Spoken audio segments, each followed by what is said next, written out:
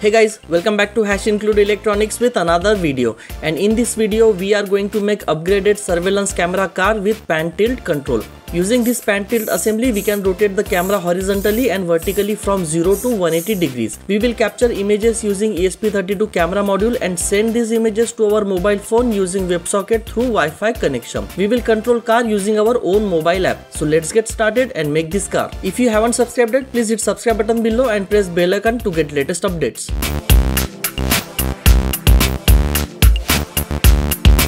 We will need following components: ESP32Cam module, pantilt servo assembly,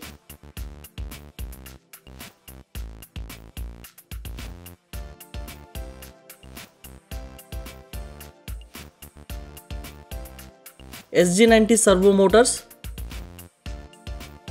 We will need 2 motors, 4WD car kit,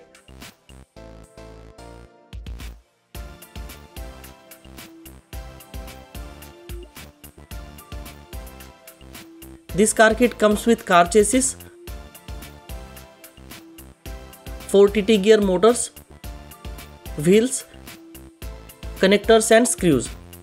We will also need L298 motor driver module, UBC or buck converter to provide 5V to servos, 7 to 12V DC rechargeable battery, in our case LiPo 2S battery, Arduino Uno for uploading code, double-sided tape and few jumper wires. Let's first assemble the pantilt bracket and fix servos. Please check my video on pantilt control for detailed assembly.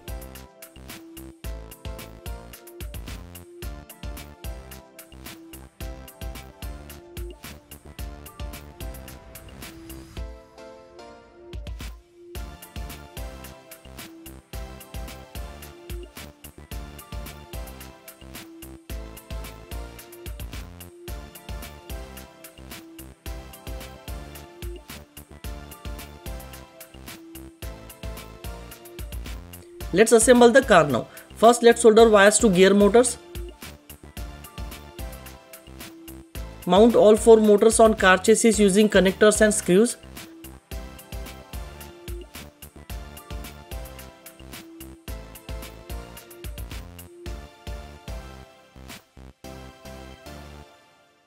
Now attach both the car chassis plate using screws and make sure that it is tightened properly so that we don't have any loose part.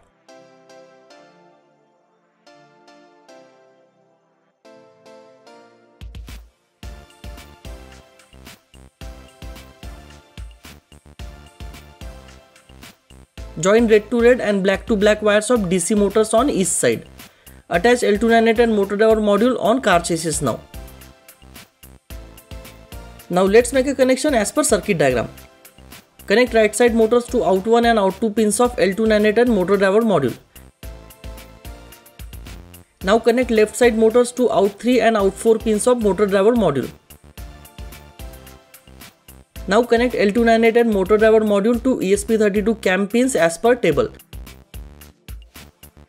Connect both enable A and enable B pins to IO02 pins of ESP32Cam.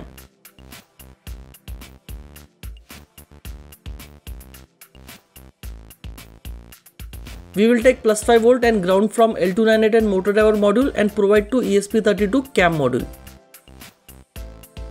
Fix ESP32 camera module on bracket now.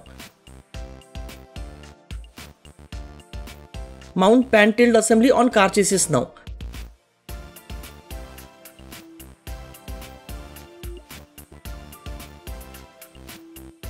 Connect pan servo and tilt servo to IO14 and IO15 respectively. Connect UBC to battery supply and provide plus 5V and ground to servos.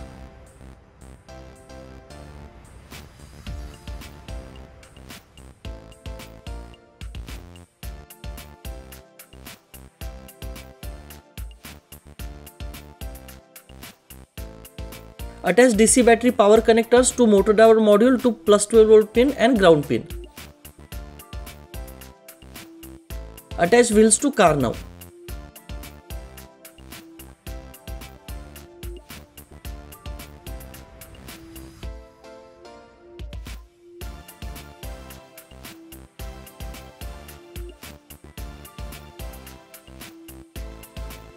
Let's take a quick look at the code. First, we need to install ESP32 board using Arduino Board Manager. I have provided the ESP32 board link in the description below. Go to File, then go to Preferences and add the ESP32 board link. Then go to Tools and then Board Manager and search for ESP32 and install it. After that, we need to install the AsyncTCP and AsyncWebServer Library. Download these libraries from the links provided in the description below. Once downloaded, go to Sketch, Include Library and then click on Add Zip File. Select the downloaded zip library file and click Add. Similarly, add AsyncWebServer Library as well. Now we need to set one parameter, which is very important step so that video runs smoothly. Go inside your Sketch folder, then Libraries folder. Search for ESPAsyncWebServer folder and then go inside SRC folder. Open asyncWebsocket.h file and change WS max queued messages to 1 for our ESP32 board and save it. Now we need to install ESP32 Servo library as well for controlling servo motors. Go to Tools and then Manage Library. Search for ESP32 Servo and install it. Now we need to include the ESP_camera, AsyncTCP library and AsyncWebServer library. Also we need to include ESP32 Servo library as well. After that, define pan and tilt servo pins as IO14 and IO15. We have created objects for pan and tilt servos. We no longer need to create any dummy servos because of timer issues. I have figured that issue and sorted out by changing timer used by camera settings. We have assigned the right and left motor pins. We will use single IO2 pin for enable A and enable B pins of motor driver module. Then we have defined light pin as IO4. We have defined some constant for car movements. We have set PWM frequency resolution and channels for speed and light. We have defined some settings related to camera. We need to set the SSID and password for our ESP32 Wi-Fi. We have created web server at port number 80. We will be using WebSocket for camera and servo input control. Then we have created HTML page for our car control app and stored it in HTML homepage variable. This is the main page which will be displayed on mobile. It has image section to display the video and also has all buttons to control the car. When any control button is pressed on mobile, it will send particular number to ESP32 using WebSocket. We have created WebSocket to display the image sent from the car. We have created rotate motor function which takes motor number and direction as arguments. It will rotate motor in forward or backward direction. Then we have move car function which will take command like up, down, left, right, stop and move the car accordingly. We have handle route function which will send the HTML page when we type IP address on mobile browser. We have on-car input WebSocket event callback function which will be called when ESP32 receives any command from mobile. If received control is move car, then we will call move car function. If received control is speed, then we will set the car speed. If received control is light, then we will set the flash. If received control is pan or tilt, then we will move the servos accordingly. We have on-camera WebSocket event callback function which will be called when we get request for video stream. Once connected, we will set the client ID. We have created setup camera function to init the camera. Then we have created send camera picture function which will capture the image and send it to camera WebSocket client. We have created setup pin mode function to set up the servos. It will attach servo pins to servo objects. It will also set the motor pins as output. Inside setup function, we will call setup pin mode function. Then begin Wi-Fi using soft AP mode. Setup callback function on root and on not found. Then attach the WebSocket handler to web server. Now begin the Wi-Fi server. Also set up the camera.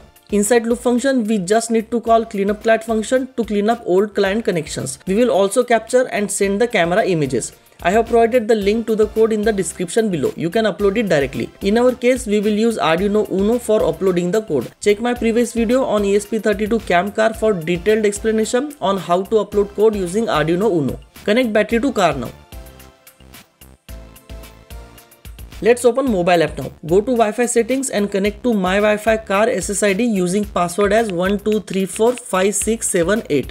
Open Google Chrome browser on mobile and type 192.168.4.1. It will open our camera car control app. Sometimes we might have to reconnect the Wi-Fi if app does not open. That's it. Let's see how it works.